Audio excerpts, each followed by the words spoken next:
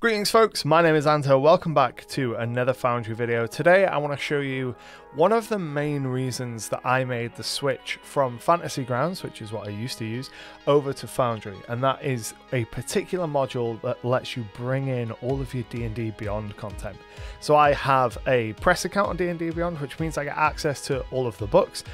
And I wanted to keep all of that and use all of that in my games, and having this module to import them into Foundry is a game changer when it comes to ease of use. So the way we're going to do this is we're going to fire up Foundry, head over to add-on modules, then you're going to go to install module. When it brings up this little pop-up up here on the right where it says package name, just search for Beyond and you'll get the D&D Beyond importer by Mr. Primate. Hit that, click it and install. It will go ahead and install that, and then you can head over to your game worlds. I'm going to do this on just my test world. Fire that up and you can then head over to the cog settings up here, to the edit settings. Click on manage modules, and you'll see that unless you have a bunch of modules like I do, you will just have the D&D Beyond importer there. Hit that and click Save Module Settings, and that will reload your world with that module enabled. And you can go back over to your game settings, click on Configure Settings, and then over here on Module Settings, you'll have your D&D Beyond importer. The very first thing that you're going to want to do is go into Core Setup, and that'll allow you to change some of the information, such as where your image is going to store.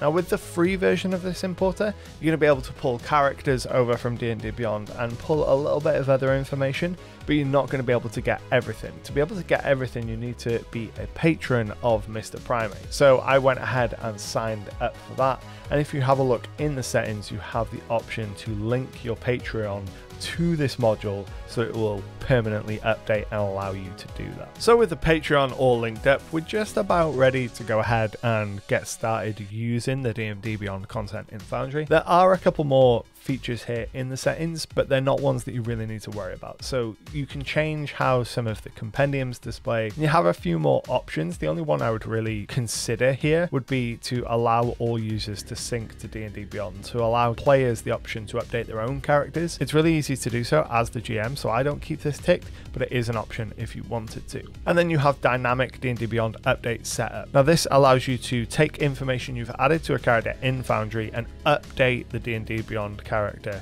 with that new information. This is really handy if you've got a group that plays in person and virtually, because they can keep all their characters updated on D&D Beyond, and then when you're playing virtually, you play using Foundry, and when you're playing at the table, they can just load up their D&D Beyond character sheets. So with the setup out of the way, we need to talk about how to use this module. Now the first way that you want to do this is by using it to import characters. And the way we're going to do that is we're going to go over to our actors directory. We're going to create an actor that's a player character, and for this we're just going to call them test.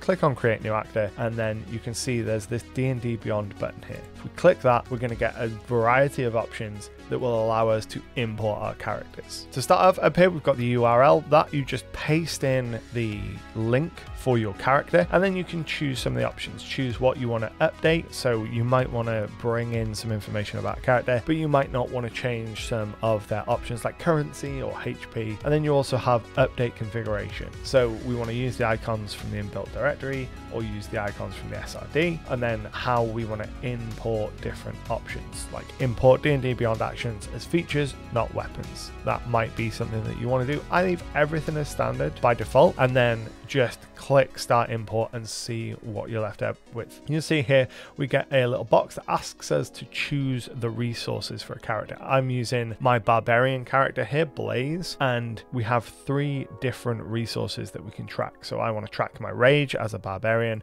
my magic awareness is going to be my secondary resource, and my third resource doesn't actually have anything as standard, so we're just going to leave that blank, and then we're going to hit default. And what that will do is that will import the character. It pulls in the character image from D&D Beyond, it updates all of the options, and then it brings in all of the weapons and all of the features as well. So with only a few clicks, you can create characters really easily. The next thing that you're going to want to do in this module is you want to be able to import monsters. To do this, you're going to go ahead and go over to the compendium, and then you're going to hit the muncher up here. Now what this does is it allows you to import monsters as and when you need them. There are a lot of monsters monsters on D&D Beyond, so if it imported them all, it would make your Foundry run much more sluggish. So instead, you bring monsters in as and when you need them. So to do that, we go over to the Monsters tab, we go down here to the Search filter, and then we start searching for whatever we want. So if we wanted to bring in a skeleton, for example, we type in skeleton and we hit Monster Munch, and what that's going to do is going to download 10 monsters that have got skeleton in the name. If you want to use the exact name match, you will be able to pull in exactly the monster that you want, one monster at a time, but I leave it fairly vague and just go for a rough approximation of the name I want, and then pull in all of the monsters. And then we can go here on the right here where it says D&D Beyond Monsters, hit that, and you'll see that we've got all of the skeletons from D&D Beyond, and where the pictures are available, it has pulled them in, and it will give you all of their options, give you their features, allow you to drag them into combat, give them tokens that you can apply to maps,